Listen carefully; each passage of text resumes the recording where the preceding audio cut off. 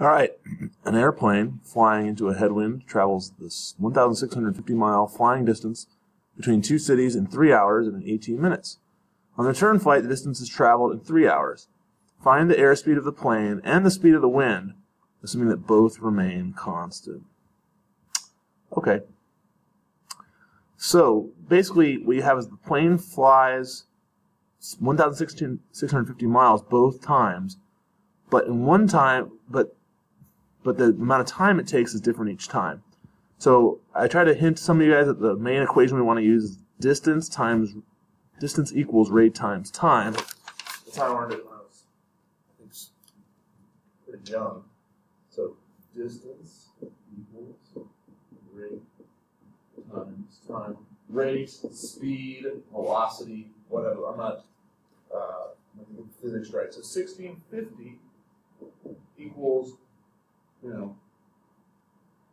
I'll call it V, times time. Well, in one case, the time is 3 and 18/60th is what I'm going to put for now. And it was 18 minutes out of 60 possible minutes. And on the way back, it's V3, or 3V. But this doesn't account for everything because it's telling us there's two variables. So instead of using V, I'll say, let S equal speed of plane if unaffected by wind. So they're telling us that one of the reasons for the change in time is the wind. So the speed, so let's just imagine it's like a theoretical speed of the plane. Theoretical speed. And it's like, just how fast it would go without wind. And then let W equal the speed of wind. All right. So then we'll get rid of the V's and we'll change it to, I'm going to move it over here. I'll change this to make it a little easier for you guys to comprehend what I'm doing. This is the time they take. The rate, now, if it takes longer here and shorter here, then when is the wind on your side?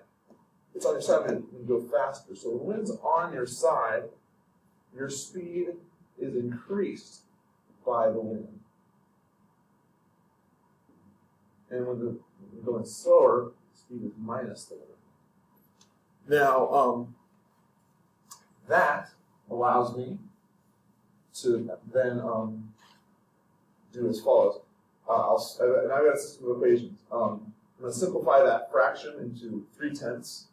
So 3.3 S minus W equals 1650, and 3 S plus W equals 1650. I'm going to use elimination to solve, and first I'm going to distribute 3.3 S minus 3.3 W equals 1650.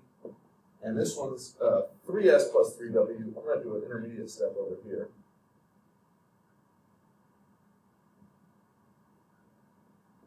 To make them match up, I'm going to multiply this one by 1.1. So then I'll have 3.3, multiplying this by 1.1. So I'll have 3.3S plus 3.3W equals, this times 1.1, I have to add one, it's 1850. And then if I add straight down, I get 6.6S equals 3465. I'm going to pause. And now I have a calculator. And I can do the division, and I get S equals 5.5. And then I plug that in to one of these equations, perhaps this one. I'll get 3 times 525 plus W equals 1650. This turns out to be 1575 plus 3W equals 1650. So 3W equals 75, subtracting from both sides, and W equals 25. So that is how that works. Hope that helped. Thanks for watching. Oh my God, what face did I just make?